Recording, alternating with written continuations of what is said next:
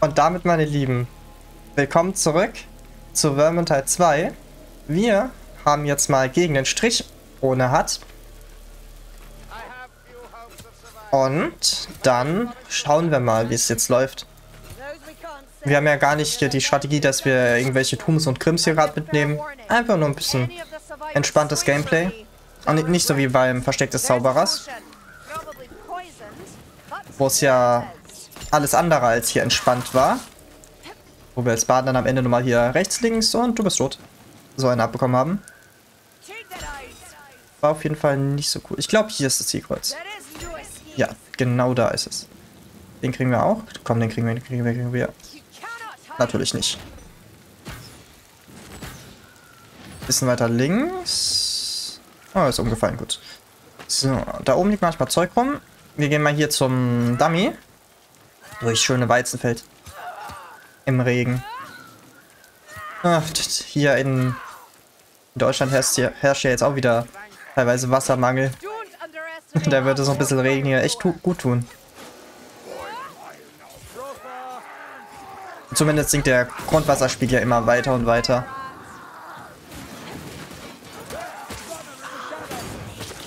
Okay.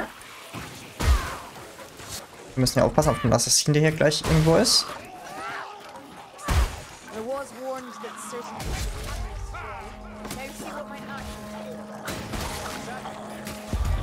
Oh, wir haben einen Piercing Shot gar nicht bereit. Ich wollte hier einen Piercing Shot auf den drauf hauen.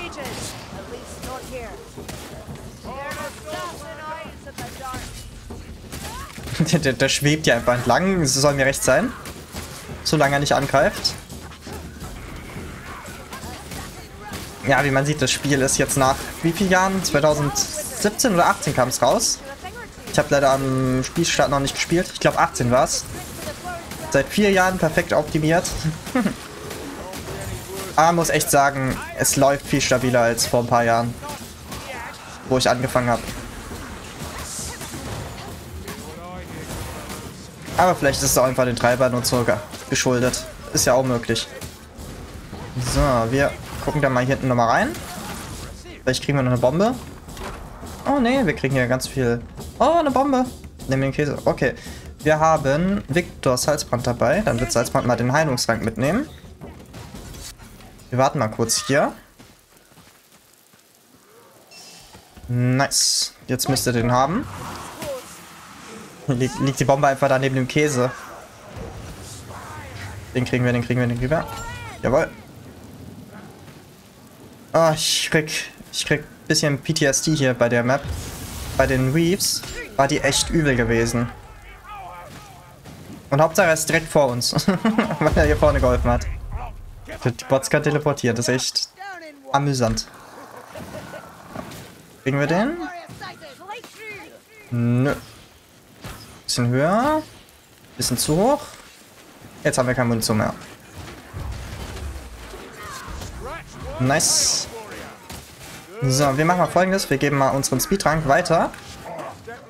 Und sammeln hier hinten oben, egal was wir da bekommen, mal ein. Okay. Der eine ist jetzt nicht so relevant. Oh, wir bekommen wieder einen Speedtrank. Dann nehmen wir den Speedtrank auch mit. Oh, hinter uns auch noch einer. Ja, das Problem hier ist mit den Schlägen von hinten, die sind ans Sichtfeld gebunden. Und ich glaube, bei so großen Monitoren ist das noch ein bisschen größer als der Monitor. Also zumindest habe ich öfter das Gefühl, dass ich mal den Schlag nicht wirklich hier angesagt bekomme.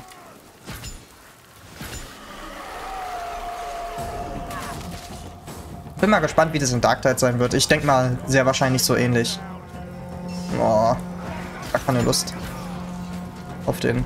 Wir kümmern uns erstmal um Chaos Warrior und dann kümmern wir uns um den Chaos Spawn. Eigentlich brauchen die echt ziemlich lange, um auszuholen. Oder wir heben uns den Speedtrank auf fürs nächste... Okay, Monster. Hört sich gut an.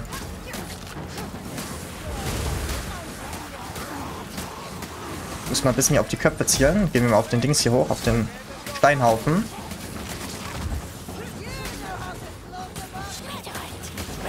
Gehen wir mit der vom Steinhaufen runter. Da oben sind wir zu einfach zu einfach für Assassinen. Ne, da unten den können wir auch noch wegholen. Sollte reichen. Lebentechnisch sind wir gut dabei. Das ist perfekt. Gut. Da sind wir jetzt auch schon wieder zur Hälfte hier durch. Heute geht irgendwie alles ziemlich flott, muss ich sagen. Imperium in Flammen, das war irgendwie 14 Minuten. Nicht, dass ich kurze Folgen vorziehe, aber es ist einfach schön, wenn der Upload nicht gerade 2 Stunden dauert. Also wortwörtlich 2 Stunden. Das ist echt schön, wenn man dann in 40 Minuten fertig ist.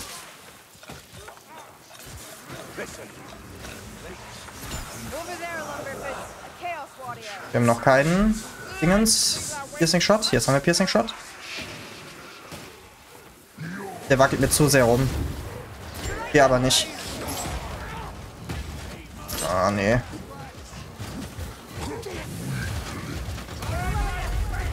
War aber trotzdem kein wirklich guter Schuss gewesen. Wir haben leider nicht den Kopfschuss bekommen. Ja, mit Ziehkreuz ist das wirklich deutlich einfacher. Da geht auch nicht so 30% daneben.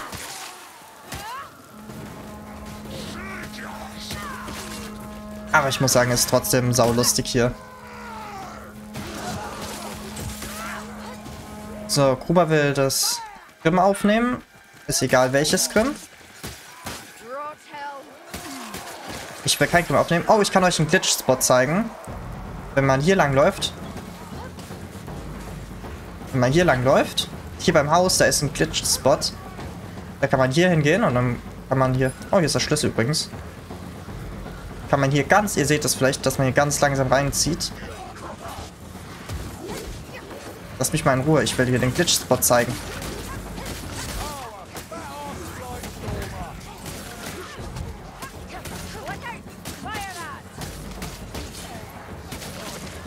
So, hier ist ein Glitch-Spot. Also, wenn man hier ist und dann nach vorne läuft. Ja, noch ein bisschen mehr. Komm schon, komm schon. Sollte doch gehen. Ja, kann man in das Haus hier rein.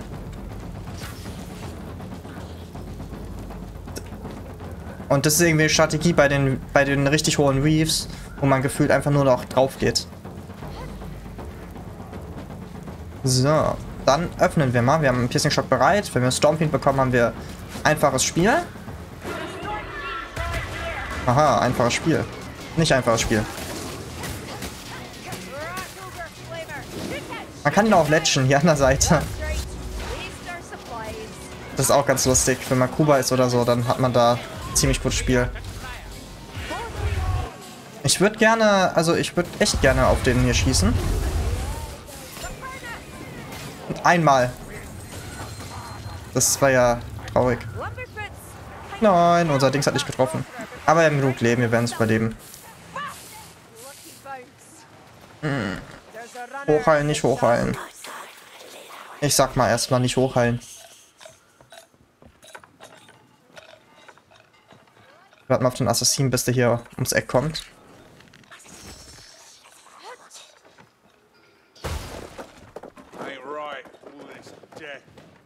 Irgendwo müsste der kommen.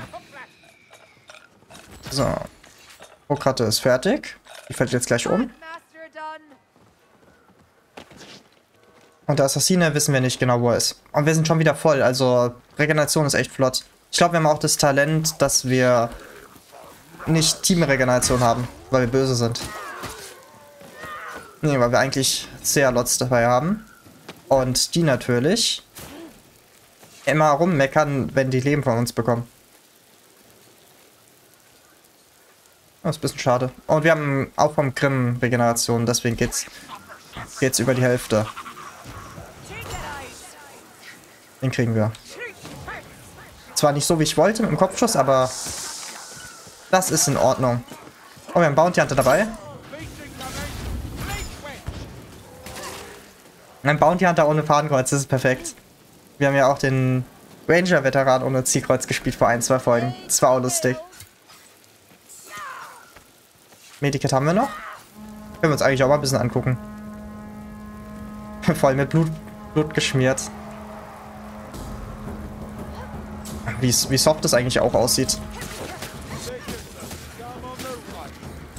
Ist mir so nie wirklich aufgefallen. Was man nicht so alles sieht im Ohne Hud-Event. Wir haben leider keinen Piercing-Shot bereit.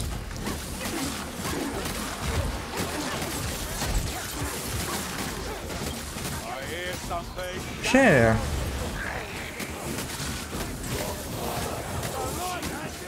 So, irgendwo ist da noch eine Feuerratte. War eine Feuerratte.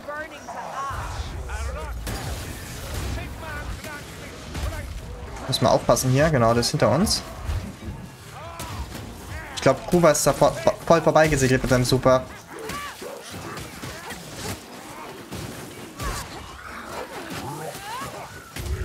Den kriegen wir locker. Oh, der Victor ist auch in Ordnung. Den kriegen wir locker. Den kriegen wir auch. Den kriegen wir nicht, weil unser Pfeil irgendwie verschwunden ist oder gegen die Wand geflogen ist. Wahrscheinlich zweiteres, bin mal ehrlich.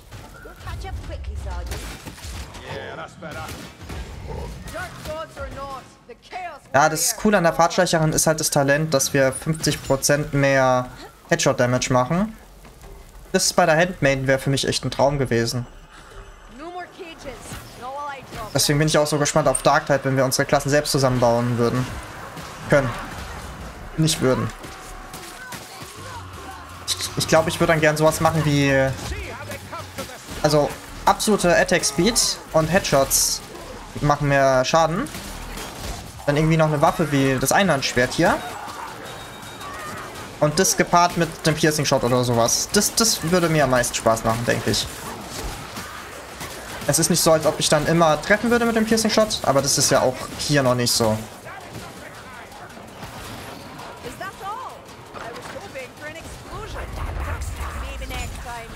Und ich denke, Plasma-Pistole, wie es heißt, will ich auch unbedingt mal ausprobieren in Darktide dann.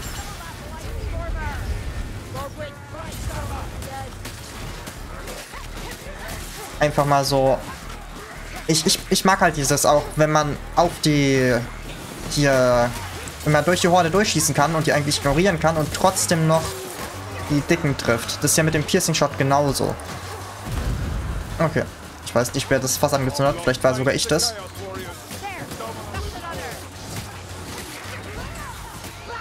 Okay, ist weg. Piercing-Shot haben wir, glaube ich, noch nicht bereit. Nee. Wenn ihr immer denkt, wie ich das gucke, ob ich den bereit habe, ich halte immer F gedrückt, um den nicht abzuschießen. Und sobald er bereit ist, genau, dann kann ich Block drücken, dann ist er wieder weg. Aber es geht ja mit allen super, glaube ich. Mit Kubas geht es ja auch. Und ja, ich glaube, mit allen geht es eigentlich. Bei so Sachen, die Ziele verfolgen und treffen können, wie Sienna und Kerillian, ist es ja ziemlich cool, da kann man gedrückt halten, irgendein Ziel auswählen. Es wird dann so rot. Und dann kann man loslassen. Und wenn man Glück hat, fliegt es sogar dahin.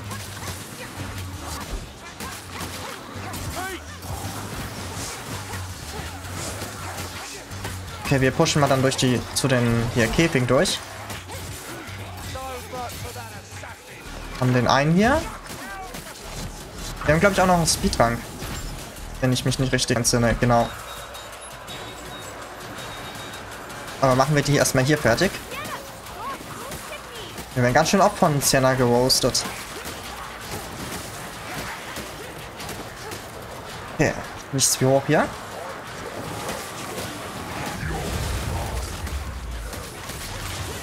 Den holen wir nicht mit dem Piercing Shot weg. Da ist er schon down.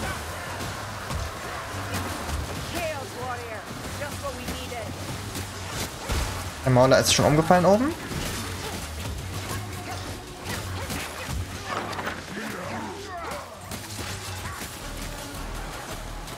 Konnten es auch von der anderen Seite, oder wie? Aufmachen.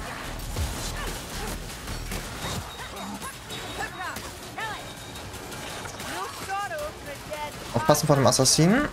Okay, in der Kiste war ein bisschen Heilung für Sienna scheinbar. Das ist ja auch ziemlich gut. Und ja, man kann auch hier lang springen anscheinend. Wie die Orbs von Medikit hier ein bisschen weiß aussehen. Aber wenn man nah rankommt, ein bisschen grün. Ist ja auch interessant. Wenn wir mal ehrlich sind, diese Räder da, wir wissen ja, dass die Objekte öfter benutzt werden, wären aber ziemlich kacke, um eine Kette in der Mitte zu halten. Und selbst wenn diese kleinen Metalldinger da bei dem Rädchen Magnete wären, wäre das ja kacke.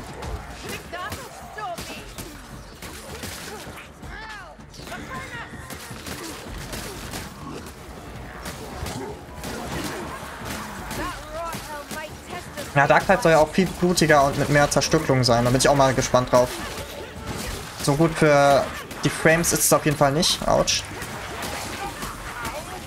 Zumindest für die Kompression von YouTube ist ja da ganz besonders. Oh, ich hätte den aufheben sollen.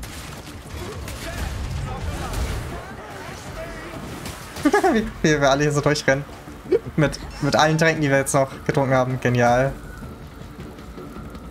Wie schnell Gruber aber auch gerade war, das war ja auch genial.